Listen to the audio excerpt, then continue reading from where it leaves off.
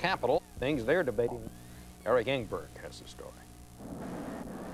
There was plenty of elbow room in Magdeburg, East Germany today. Its people were gone, 50 miles down the road to Helmstadt, West Germany, indulging their newfound right to give capitalist materialism a whirl.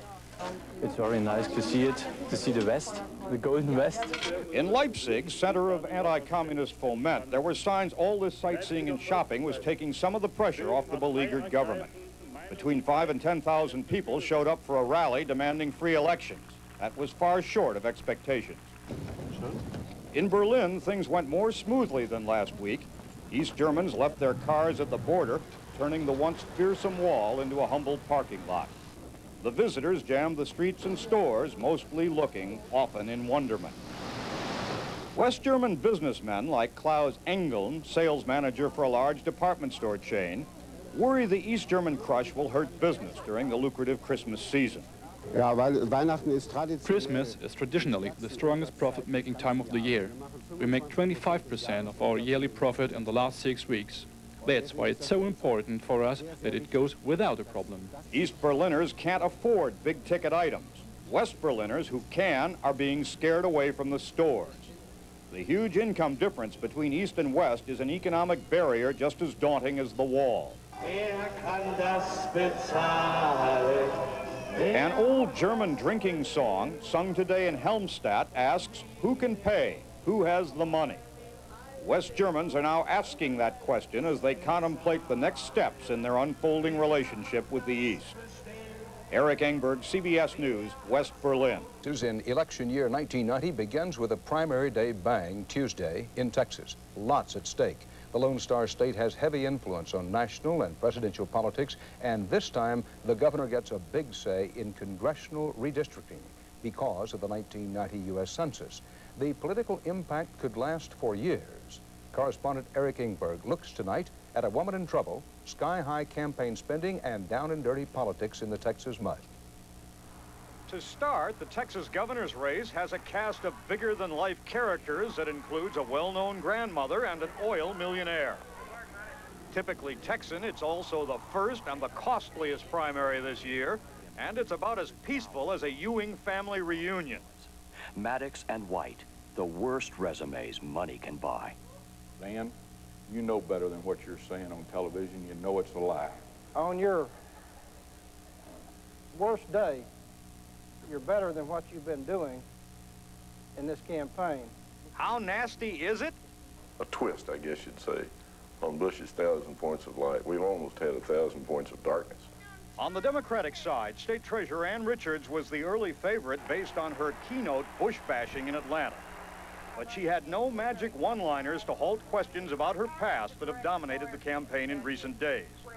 Richards, who speaks proudly of her recovery from alcoholism, refused to say if she had ever used illegal drugs.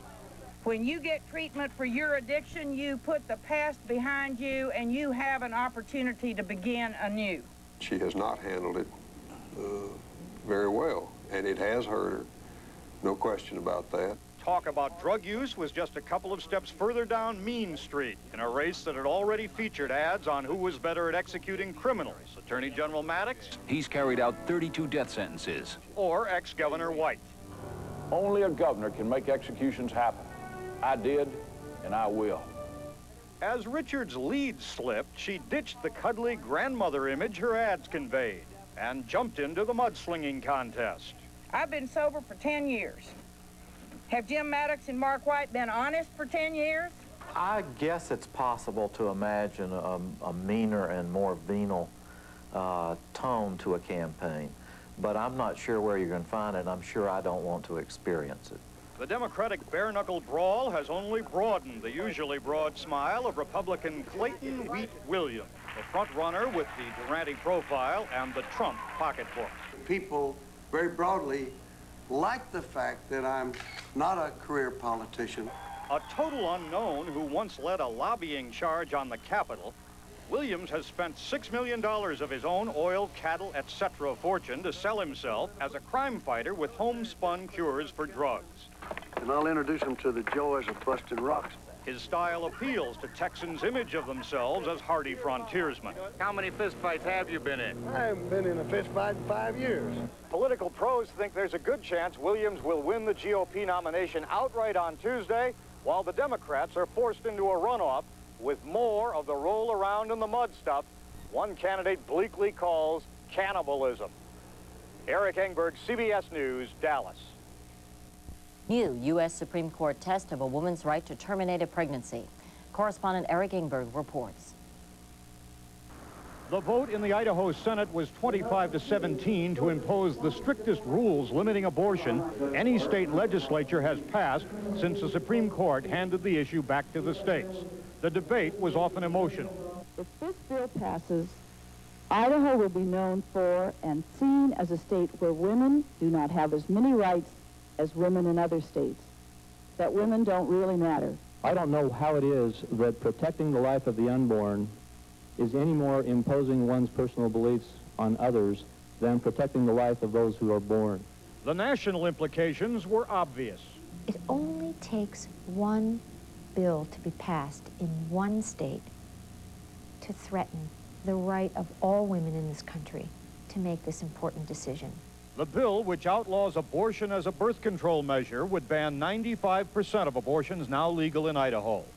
They would be allowable in rape cases, but only if the victim had reported the crime within 7 days. And in incest cases, only if the victim was under 18. I certainly don't understand everything about abortion, but I do know it's wrong. Backers of the law had a big edge in political savvy and money for ads.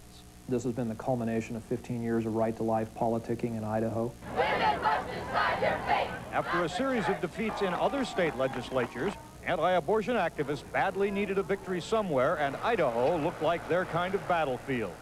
It is among the most Republican of states. Every top elected state official in both parties calls himself pro-life.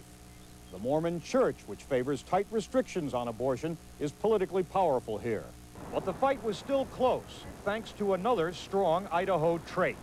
There's a lot of opposition to government, to any kind of government restrictions of individual activity, and that is a very powerful force in Idaho. The bill is expected to be approved by the governor, setting the stage for a constitutional test. We've carefully crafted it with 9 United States Supreme Court justices in mind, but in doing so, we've tried to present a direct frontal attack at Roe versus Wade. It could act as the entering wedge for further restrictions on abortion. But the people of Idaho have a chance to change everything. They'll pick a new legislature this year, and candidate stands on the abortion bill likely will dominate the campaign. The fight here is just starting. Eric Engberg, CBS News, Boise, Idaho. Still to come. The Navy forced to reopen the USS Iowa investigation. Rising criticism over trade breaks for China and cigarette machines as dealers of death to children. This is the CBS Evening News. Dan Rather reporting again tonight from CBS station KHOU-TV in Houston. Good evening. The U.S. Navy was forced tonight to reopen the investigation into last year's fatal explosion aboard the USS Iowa. The Navy also ordered an immediate halt to firing the big guns aboard all U.S. battleships. This is the first indication Navy brass may be backing off its insistence that the Iowa blast was deliberate and blaming it on one of the 47 sailors who died in the explosion. From Washington, Eric Engberg has late details. Eric? The Navy was forced to reopen the Iowa investigation by the most convincing evidence imaginable. A test of the explosive powder of the type used on the Iowa had to be halted today when the powder blew up without warning at a test site in Virginia. The Navy also announced that it had ordered no further firing of the 16-inch guns on the 4 U.S. battleships until further notice. 47 sailors were killed last year when a horrific explosion tore through one of the Iowa's gun turrets. Among those killed, Clayton Hartwig, a sailor from Ohio. The Navy investigation singled out Hartwig as the likely culprit in the blast, noting that his job on the ship positioned him to sneak a triggering device into the gun breach. For motive, the Navy Investigative Service said Hartwig had a suicidal personality. Those claims were rejected by Hartwig's friends and family and even questioned by the captain of the ship. Critics pointed out that Hartwig was a convenient culprit for Navy brass who could not continue using any battleship big guns until the cause was found. Early congressional reaction to today's Navy decision to throw out its earlier findings was angry. In every way, the Navy tried to sweep this under the rug, and I am gratified that they finally have acknowledged that they made some mistakes and are reevaluating the entire situation. Today's explosion occurred without injury as the Navy was testing a new theory of non-military U.S. scientists that suggests the Iowa explosion happened by accident rather than sabotage. That theory will be presented to Congress tomorrow. All of this heightens the pressure on the admirals to start all over again. Dan? Thanks, Eric. President Bush. CBS This Morning is sponsored by Coldwell Banker Real Estate, the Home Sellers, a member of the Sears Financial Network. Mikhail Gorbachev has a busy couple days ahead. He'll be spending time at the White House, on Capitol Hill, at the Soviet Embassy, with a side trip to Camp David. CBS News correspondent Eric Engberg has prepared a tour for the Soviet president, a look at another side of our nation's capital. Welcome to Washington, President Gorbachev, but you've caught us at an embarrassing time. Even the tourists are talking. Well, Washington, I think, really has a very bad reputation. And it's a sad thing. Sorry, Mr. G, but the mayor hasn't got time to give you a key to the city. His schedule is a little filled these days. And I'm excited about all next week having a chance to work on D.C. government business and going to trial next Monday. He once led marches chanting up with hope, down with dope. Now the mayor's chief hope is for an acquittal.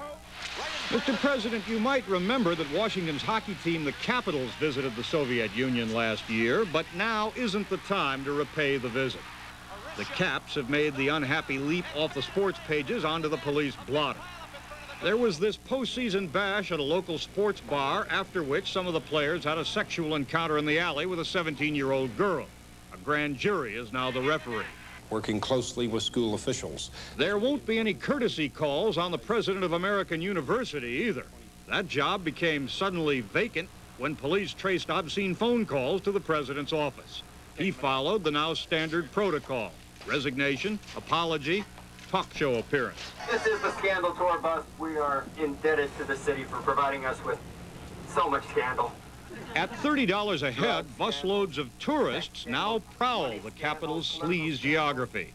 It's unlikely the State Department will want Gorbachev on this tour. Anyhow, it's booked full. It's the Vista Hotel, where Marion Barry, mayor of Washington, was busted, arrested. There it is, Watergate. The tour has reminders that infamy in high places is nothing new, from Watergate Let's put that in there. to memories of Abscam, where the FBI shot 1980's top home video.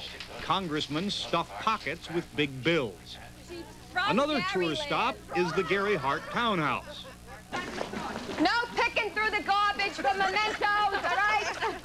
What is especially sad about this year's scandals is that they involve not conniving politicians from far away, but local heroes, badly needed role models for Washington's kids, especially those trapped in high-crime neighborhoods. And it's used as a rationalization by those who sell drugs and use drugs that everybody's doing it, even the mayor is doing it. It is like an acid on the armor, moral armor of those kids and adults who don't want to be involved in criminal activity. Just what is it with this city anyway? It's a question many people have been asking as the civic muck piles up. The guess is, as always in this capital city, that it has something to do with power and the kind of people who chase it. This is a town that's power-driven. It's power-driven, and got a lot of people who figure they're important, kind of above the way the rest of us should behave, above morality, above law. But, you know, the funny thing is that with all these high-powered people, what happens is they stumble, they do silly things. So, welcome to Washington, President Gorbachev. There's plenty to see here, including the most breathtaking sight of all, the mighty falling. Eric Engberg in Washington for CBS This Morning. And it's 5 minutes before the hour right now. We'll have more of our summit coverage from Washington when we come back. In Bush administration, John Poindexter was sentenced today. Prison time, 6 months. no fine.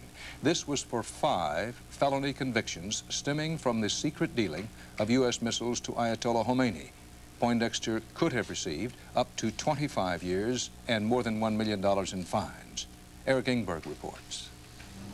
John Poindexter, one of the most important men in government under President Reagan, today became the first person sentenced to prison for Iran-Contra crimes.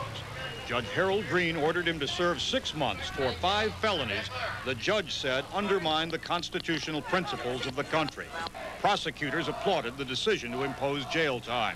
Jail sentences are clearly a deterrent impact and pass a strong message on to public officials that when you serve in high government office with that responsibility, that you must do so with the highest levels of integrity and honesty. Poindexter refused comment. He will remain free while his lawyers work on an appeal. We have heard the court sentencing today, and we intend to take this case under appeal. In court, Beckler sought leniency on the grounds of his client's long service to the country. Prosecutor Webb responded that the crimes were a sustained, prolonged effort to obstruct Congress and asserted any sign of contrition from Poindexter was conspicuously absent. Poindexter showed no emotion as Judge Green gave him a civics lesson. Green said Poindexter had no standing in a democratic society to invalidate the decisions of elected officials in Congress. The judge imposed no fine while handing out the 6-month prison term. It's not a light sentence. Admiral Poindexter is not a common criminal. I don't think a heavy sentence is appropriate here. On the other hand, you just can't overlook the seriousness of what he did in misleading, lying to the Congress, and obfuscating the record. Poindexter backers are agitating for a presidential pardon, but White House spokesman today refused even to discuss that issue, loaded with political dynamite, until all appeals have been decided. Eric Engberg, CBS News, Washington. The U.S. Supreme Court ruled today that the new federal law passed by Congress against populous province might actually break away from the rest of the country is being taken more seriously than ever tonight after efforts to amend the Canadian Constitution more to Quebec's liking fell through last night. Eric Engberg has been following the story all week and has the latest from Montreal. The party weekend Montreal had planned to honor a French-Canadian saint has now taken on a French nationalist flavor in the wake of last night's defeat of constitutional changes giving the province of Quebec special powers to protect its French heritage. The loss sent tremors across the normally placid Canadian political landscape. With the Canadian dollar already falling because of the crisis, Prime Minister Brian Mulroney today took to the airwaves to try to assure world markets Canada remains a safe investment. To our friends and partners abroad, I urge that this situation be kept in perspective. Canadians have always overcome challenges to our unity, and we shall do so again. But this morning, the fleur-de-lis was waving in neighborhoods across Montreal, affirmation in blue and white of widespread fears that Quebec separatism is gaining steam. Oh, I think the heart of Quebec is very much in the sense of enough is enough. We want to be ourselves. In the cafes and streets of the city's many French districts, people spoke approvingly of making the leap to forming their own country. Quebec will slowly but surely and calmly, hopefully, move towards independence. Because we have a different culture, we speak in French, we are different. Quebec Premier Robert Bourassa, a moderate who worked for the failed constitutional deal, said today the province will not go back to the bargaining table. But his remarks were free of inflammatory rhetoric and played up the need for caution to protect the economy. That the Premier of Quebec in no way will take any decision affecting the economic security of Quebecers. The ordeal has left Canada exhausted. Prime Minister Mulroney, who appeared 2 weeks ago to be on the verge of an historic breakthrough in settling English-French grievances, is so seriously weakened, commentators now speculate he could be booted from power. And while everyone is predicting no sudden moves to break up the country, Quebec and the rest of Canada are now more alienated than at any time in 20 years. Eric Engberg, CBS News, Montreal.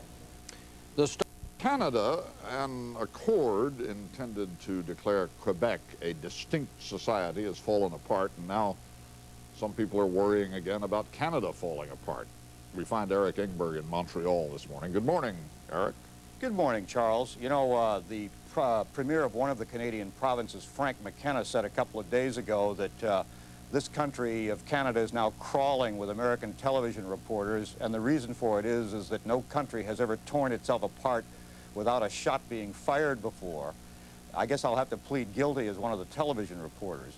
That is the kind of cataclysmic language that tended to infect the debate over changing the Canadian Constitution in the final days of the debate. Then when it lost in 2 legislatures, it was interesting to watch yesterday as the federal government, the central government of Brian Mulroney, and the Quebec government tried to talk about how the crisis isn't that serious and everybody should relax and cool off a little bit. Premier Robert Bourassa of Quebec making an appeal to Canadian citizens to not think in terms of the country falling apart, but I thought more significantly making a direct appeal to Wall Street in the United States, saying don't think, American investors, don't think that things are so bad here that you have to pull your money out of Canada. So that is the kind of serious financial ramifications that they're concerned about in the wake of the defeat of this accord. Brian Mulroney sounded so sad when he announced that after 3 years of struggling with this thing, it had fallen apart. He may say that there really isn't a crisis, but from this side of the border, it looks as if there is. Well, and Mulroney's government played up the crisis talk during the period they were trying to press this agreement through. The government itself talked about the possibility of Quebec splitting apart from the rest of Canada. So Mulroney is now in one of those as ye sow, so shall ye reap situations. As one Canadian commentator said to me, you know, these guys talked about a crisis so much that they ended up having one.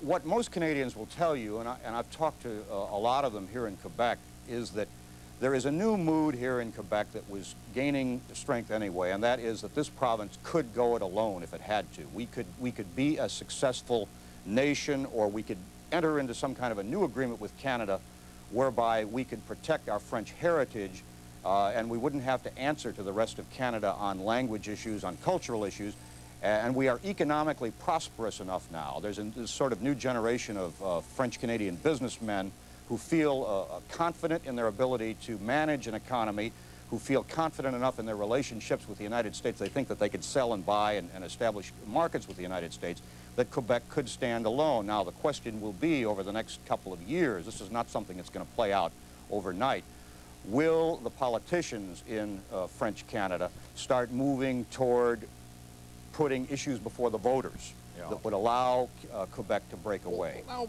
Canadians are always complaining that Americans don't pay enough attention to what goes on north of the border, and so I may be confused in my memory about this.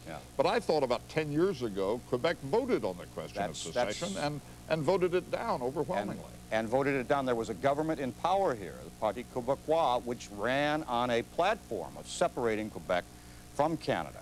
It put the issue to the voters voted it down. However, in the 10 years since that happened, and you're right on the money, Charles, on your Canadian history, and in the 10 years since that happened, there has been this development of a French-Canadian business ethic, a much stronger success ratio among French businesses here. And I think also the country has just gotten tired of the issue. That was the impression I had as I went to Newfoundland and as I came back here to Montreal, that people are tired of these regional divisions and of arguing over the question of Quebec. And finally, I think Quebec residents are saying maybe we would be better off alone. The hope for avoiding that kind of separation lies in time and time healing some of these